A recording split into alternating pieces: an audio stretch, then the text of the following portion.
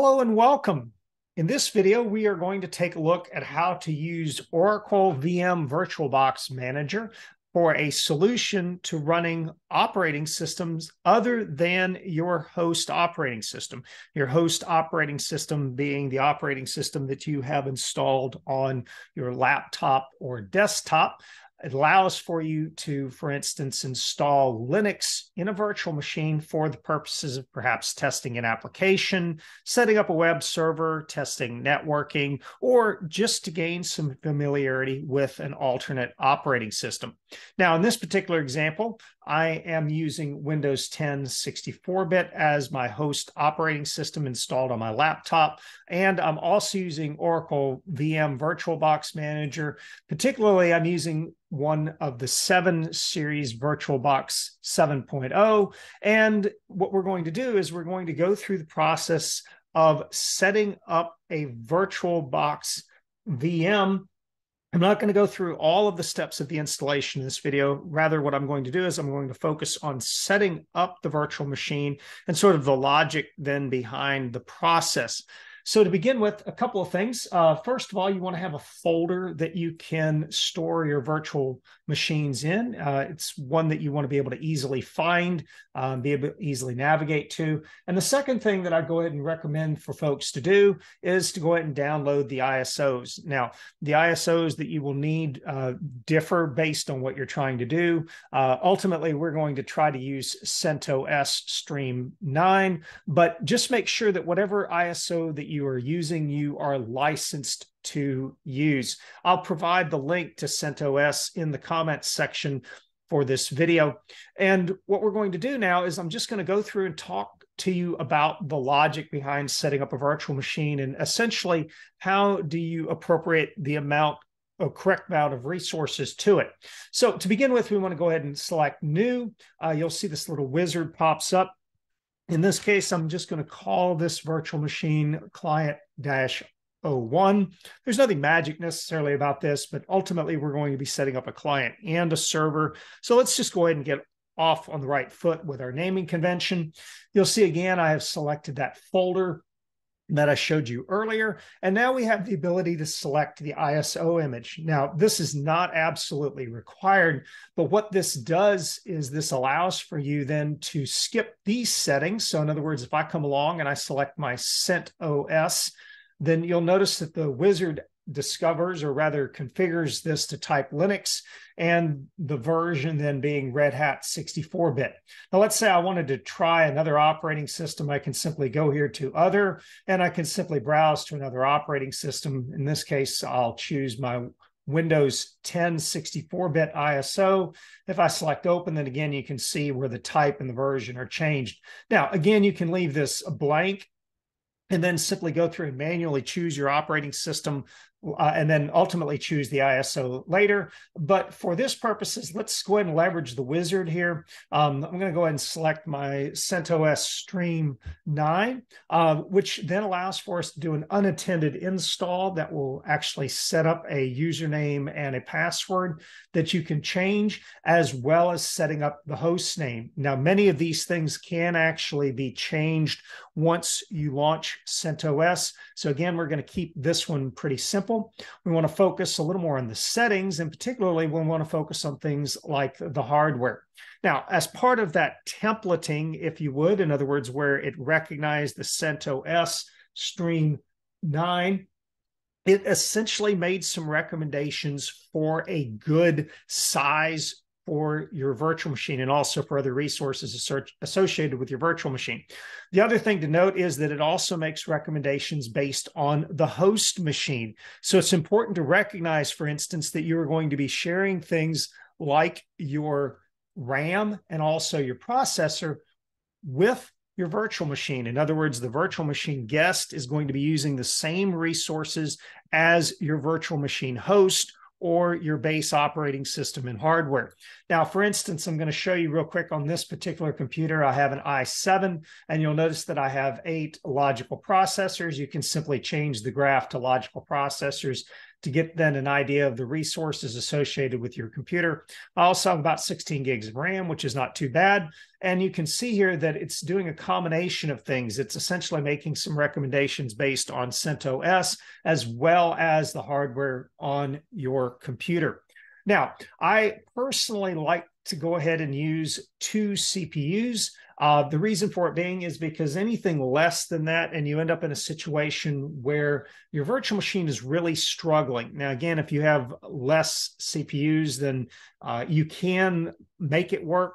You may also adjust this later on after you've done your install and maybe you've already set up all the software you need, and then you can reduce the resources allocated to your virtual machine. So most of the things I'm showing you can be changed later on. The other thing we can do is we can adjust the amount of RAM. In this case, I'm simply leaving it at 2048 or 2 gigs of RAM, which again is a reasonable amount for your virtual machine. If you go down here to hard disk, then you also get the opportunity to decide how big of a hard drive your virtual machine sees.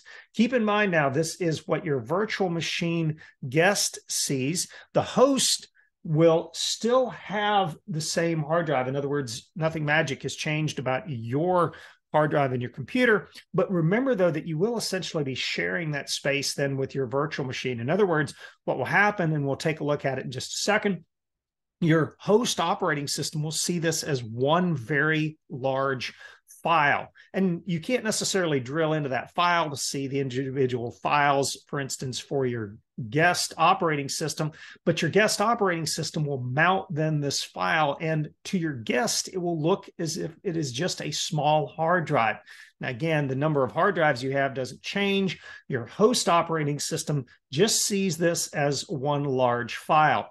And again, as part of this template, it gives you a recommendation. And for this particular example, we're going to leave that alone. We'll go ahead and select the 20 gig hard drive, which should be more than enough for your exploration of CentOS. If you have more room on your hard drive, or rather you have some explicit purpose for using a virtual machine, that I would encourage you to increase that. But 20 gigs should be more than enough for this first attempt at setting up a virtual machine. The other thing that you can do is you can change the storage format depending on if you're planning on using this virtual machine with other applications such as VMware. I do not intend to do that with this particular example, so I'll leave this as a VDI disk image. And the last thing that I would recommend that you do is to go ahead and select pre-allocate to full size. This will affect the speed of your virtual machine if it, in fact, needs to resize. Now, the flip side is, of course, that if you fix the size, you're going to have to use some sort of partition manager to grow the size of your disk. But again, what I would recommend for this first example is that you simply pre-allocate to full size. You can also mount an existing virtual hard disk file. Perhaps a colleague has given you a VDI image. All right, at this point, then we can just go ahead and select Finish. This will take just a second to create the medium. Essentially, what's happening is it is formatting this virtual disk image for preparation for you to install your operating system. I want to let this go ahead and finish, and then we can take a look at some of the other features that you can adjust in your virtual machine outside of your wizard.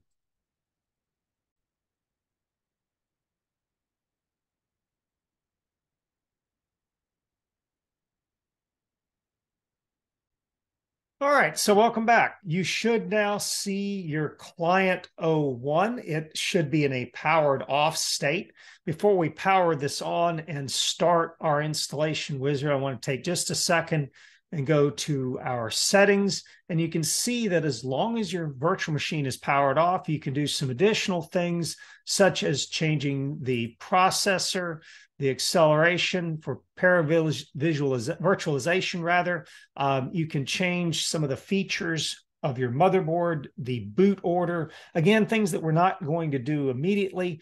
You also have the ability to adjust the number of displays, video memory. You can, for instance, add another drive to your virtual machine, adjust the audio. And then one thing that we will be doing is we'll be adding additional network cards. And later in a series of videos, we're going to focus on how to utilize these shared folders, as well as being able to enable copy and paste. So again, while your virtual machine is off, you can do many of the same things that you would do with a physical machine. So for instance, you can add more RAM to your laptop or desktop. Effectively, virtualization software like this allows you to do many of the things that you would do with a piece of hardware. In other words, if you had a Linux desktop set up at home. The significant advantage, of course, is that you can simply bring these virtual machines with you. You can turn them on and off as you need them. And what we're going to see is that you can also mess them up and then easily delete them and start back over. So at this point, we are happy with the setup, our initial setup of our virtual machine. And then what I'd like to do is I'd like to go ahead and start it. Now, I'm not going to go through all of the steps for installation of CentOS in this video, but rather what I want you to see then is you can verify that you are on the right path. And so as the machine powers up, you should see, just a second, essentially a boot screen, not too terribly different than what you would see if your laptop or desktop had booted up. And you can also select then the installation medium. Now, depending on how you've chosen to set up your virtual machine, you may or may not get this prompt. In other words, you can actually go ahead and select the ISO up front. But let's say earlier in the wizard, you had chosen not to. Doesn't matter, because CentOS, Oracle VirtualBox is smart enough to recognize that there is no bootable medium. And at this point, you get the opportunity again to simply select the ISO that you wish to install on your virtual drive. And so at this point, we're going to select our CentOS. We're going to go ahead and mount and retry boot. And you can see here that I'm now getting the opportunity to install CentOS. Now, I'm going to go ahead and stop this video at this point, because essentially you can do this with any operating system. For instance, you could be using another flavor of Linux. You could be using your Windows ISO. So again, we're going to come back to the installation of CentOS in another video. So hopefully you found this video useful. Hopefully the explanation of the purpose behind virtual machines makes sense to you. And if you have any questions, comments, or concerns, don't hesitate to reach out to me. And thank you for watching.